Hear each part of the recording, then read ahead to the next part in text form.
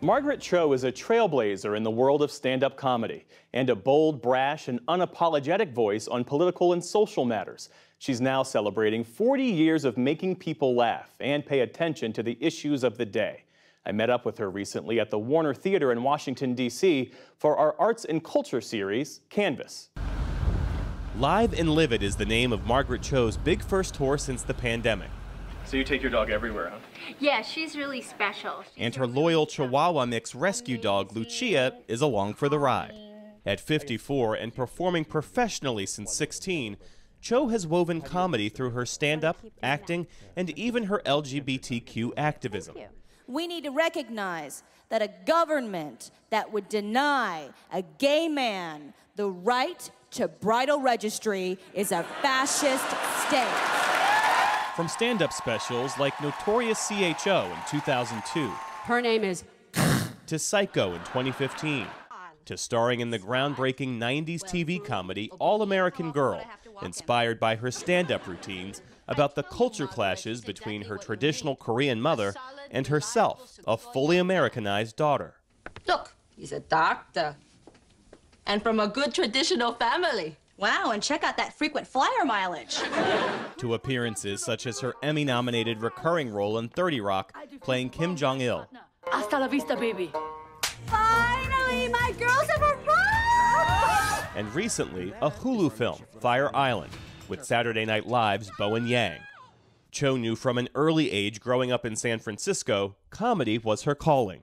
I just love the art form, and it was just a recognition more than anything that it was what I would grow up to be. I think a lot of people maybe have those feelings maybe when they were kind of playing, like as a kid, you're like, oh, I want to be a fireman, want to be a lawyer. I think I had those kinds of really childhood aspirations to be a comedian, but it was a very visceral knowledge of this is my job, oddly, because I was not a class clown. Really?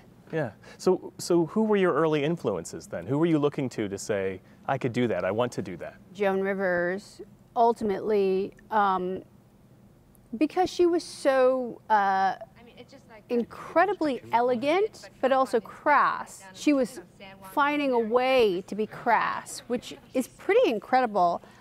In the 70s for women and in comedy and for television the way it was.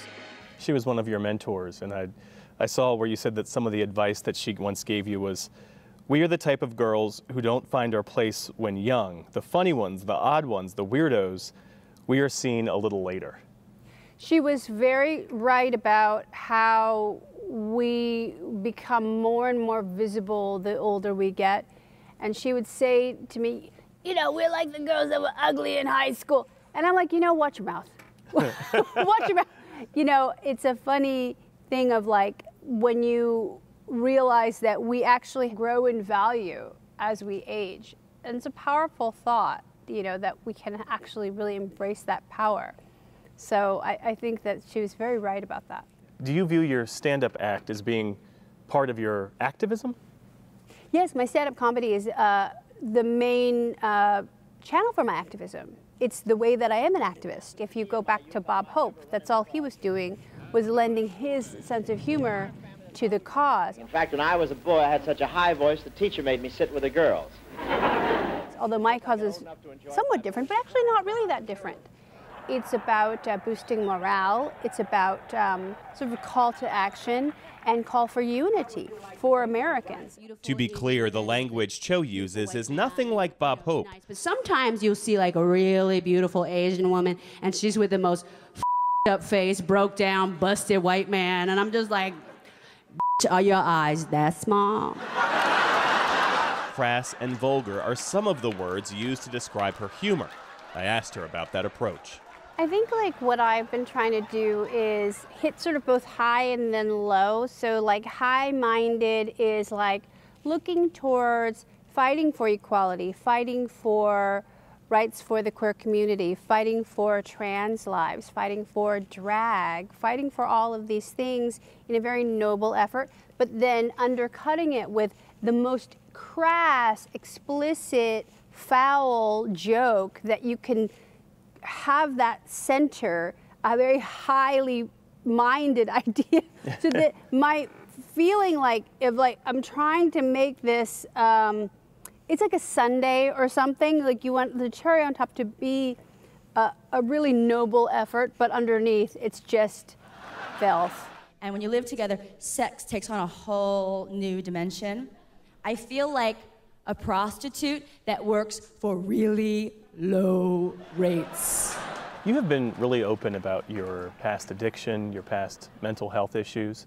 How does that journey show up in your work?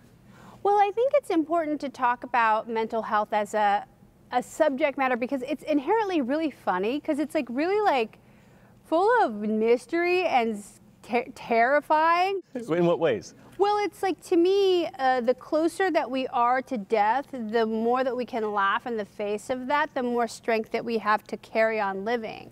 And so the humor is really the coping mechanism of the spirit. I never saw Asian people on television or in movies, so my dreams were somewhat limited. I would dream, maybe someday I could be an extra on MASH. When you were a child and you knew that this was the life that you wanted for yourself, did you ever allow yourself to think that it would be this big? No, I never knew what it would be. I never thought about what my career would look like, just because I didn't have any examples to draw from. But Dancing with the Stars is old people's jam. Her mom is often a foil for Cho's humor and a butt of her jokes, too. Every taping, she would sit in the front row of the tapings, and I could not even look at her because she would emit this low-pitch moan that only I could hear.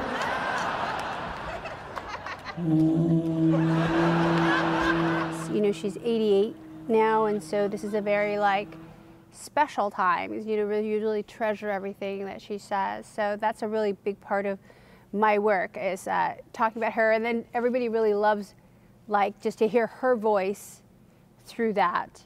You know, whether that's like, because she thinks the haircut's very gay. So she thinks this haircut is the most gay that my hair's been, which is right. But that's kind of voice is like, I think the thing that people are familiar with, because it's sort of like talking about the immigrant experience. That is also when it becomes very right on. You've been doing this, as you mentioned, for 40 years. What's your greatest accomplishment? My greatest accomplishment is I think, inspiring comedians like Joel Kim Booster and Bowen Yang to further greatness, you know, that they were able to see me and recognize that this is what they wanted to do. So yes, the reason that Ali Wong exists, the reason that Awkwafina is out there, all of these comedians, I think, were inspired by me, and that's my greatest achievement.